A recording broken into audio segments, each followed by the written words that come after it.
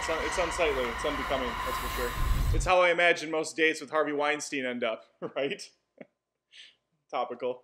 It actually reminds me of my ex-girlfriend in one of her weekly excursions with the football team. She was a whore! Sorry. Is Barb okay? Is she okay? Oh God, no! She is wrecked! She's not coming back from this. She's long gone. But leave it to the internet to ruin this and make a third-string mediocre character into something much more important because there wasn't proper mourning over her death. Now it becomes a big thing in season 2. Bit of an overreaction, but I'll allow it. Which reminds me, I should really get this feud started proper, so I'm gonna head out. I'll let you clean this up. It's a mess. Now, while this show is called Movie Feuds, and these aren't technically movies, I'm gonna do them anyways, because it's my show, and I can do whatever I want! It's Stranger Things Season 1 versus Season 2 on Movie Feuds.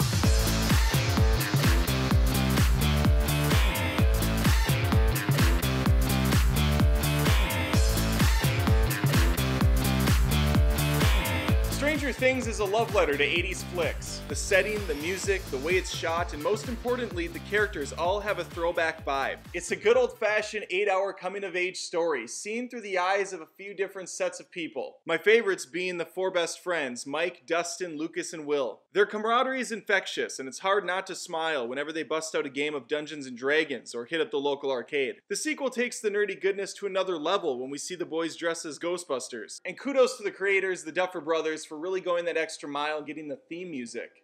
Not that shitty Fall Out Boy one, the original. These Goonies have their own siblings too, which get varying degrees of focus in the series. Mike's sister Nancy and Will's brother Charlie get a large chunk of the screen time. I found their threads to be the least interesting of both seasons, but we'll touch more on that in round 2. Side friends and townfolk help breathe life into the fictional Hawkins, Indiana. Barb, while underdeveloped, was certainly a fan favorite in season 1, along with Jean Raphael's doppelganger, Steve Harrington, who's even better in season 2. That hair has basically become its own character. The sequel doubles down on the teens by adding a set of newcomers such as Dig Dug Master Max, aka Mad Max, a fiery redhead who has the world's biggest douchey cliched stepbrother Billy. 2-time Academy Award nominee Winona Ryder definitely brings the most prestige to the picture, and my God, she is still terrific. The chemistry between her and local sheriff Jim Hopper is just pure perfection, providing the audience with just enough history and small moments of clear affection without going all Ross and Rachel with it. Honestly, never thought I'd hear myself utter the phrase, "Oh cool, Paul Reiser's in this." I was wrong. I said that when he showed up in season 2. His inclusion was a welcome treat just in time for Halloween, and then we have Sean Astin. Really felt like they could have done better when dressing him up as a vampire. I mean, come on, throw him in some Hobbit garbs. I know it's a bit on the nose, but the books were out, and he is a nerd, so it works. It fits. There are plenty of more bit players I could talk about, but hopefully I covered all the major ones. Of course, I haven't covered the star of the show yet, 11.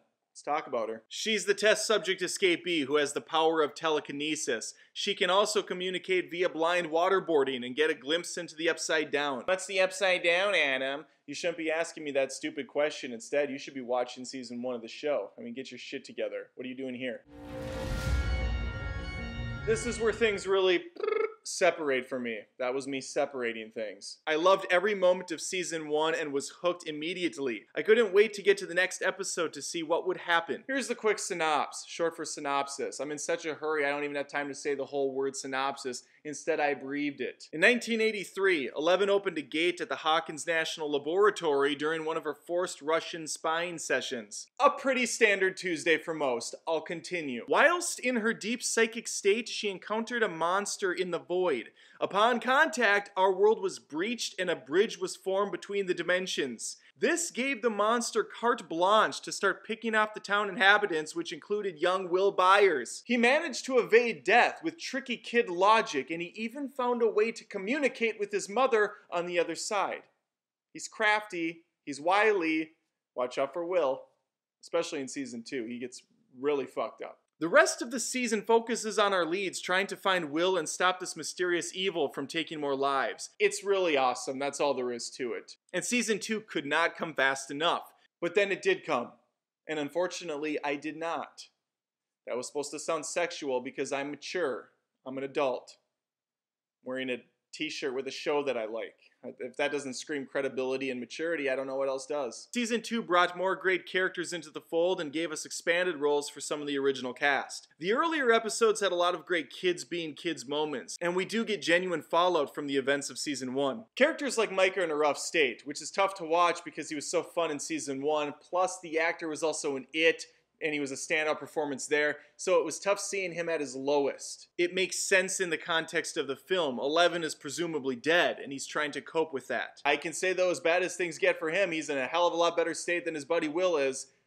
He's in trouble. He's in a tough state of affairs. The movie went full Harry Potter with it. A new monster's in the mix, one that's much bigger, more stronger, more powerful than anything they've seen before. They call it the Mind Flayer, and it's infected Will and is now tethered to him. Will suffers when it suffers, and this thing can even take over the poor kid's mind, which is used brilliantly towards the end of the season. That's a lot of good I just said, so now let me say something bad. The biggest issue for me here is 11 is completely wasted for most of this freaking run. I don't think they could figure out what to do with her, so they hid her away, locked in a cabin, out of reach from the evil government agency and from the viewer. Now, don't get me wrong, she gets some great character moments, especially with Hopper, this whole father-daughter relationship they have going. It just wasn't enough for me. And I really don't like the path the writers took her down later, especially when episode 7 rolls around. Now, I've been looking around the internet lately because I am a curious cat and I like to see what people have to say, and there's two camps here.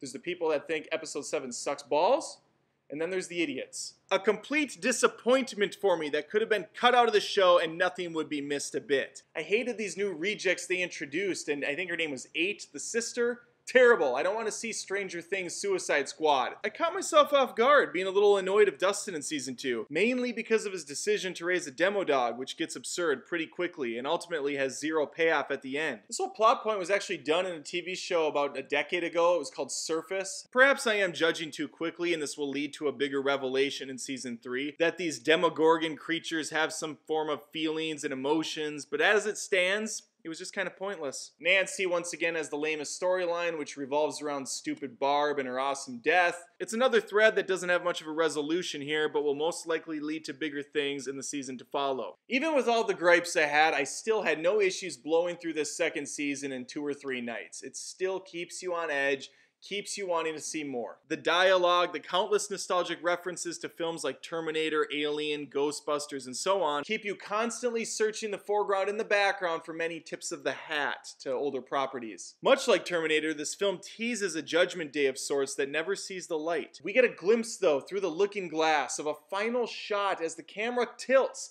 to see this creature, this looming death, right next door. It's gripping, it's haunting, it's a perfect lead to season 3. And hopefully we get a bit more.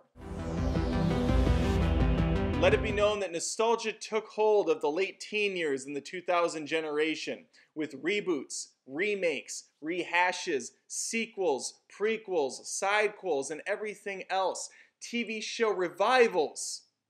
But once in a while, gold is struck. And that's where Stranger Things comes in. The series really does feel like an overly long 80s movie with the benefit of today's tech. There is so much to appreciate about these seasons, from the clothing to the set design. The town is rich with great landmarks and quirky characters, and its quaint setting works wonderfully well with the cold, dark, lifeless version of the Upside Down. The lack of any real life in this new dimension outside of this weird Demogorgon make this deeply disturbing. The ashy-like particles that float from the sky, the dead, blackened trees, the dilapidated remains of buildings, it's crafted perfectly. What's not so hot are the effects on the creature itself. The directors wisely keep it in the shadows or in walls, a la the Frighteners for most of the first season. I think it was a really big misstep to introduce the dog demons in season 2. It's getting too close to real-world creatures and it made the dimension less scary for me. Plus, and I'm gonna be frank with you, their faces kind of look like dicks. The big bad, however, did work for me. The Hive Queen, labeled by the kids as the Mind Flayer, is a sight to behold, and I'm glad they kept it in the distance, out of true form. I wanted to talk about music, but I don't think I can properly give it the praise it deserves, because it's on another level. What a damn treat for the ears. Composer Kyle Dixon completely knocks it out of the park here with his synthwave song treatments. The music does such a good job blending these two worlds together, with the nostalgic beats mixed with more intense effects. Then there's the 80s hits that come and go, sprinkled along our journey,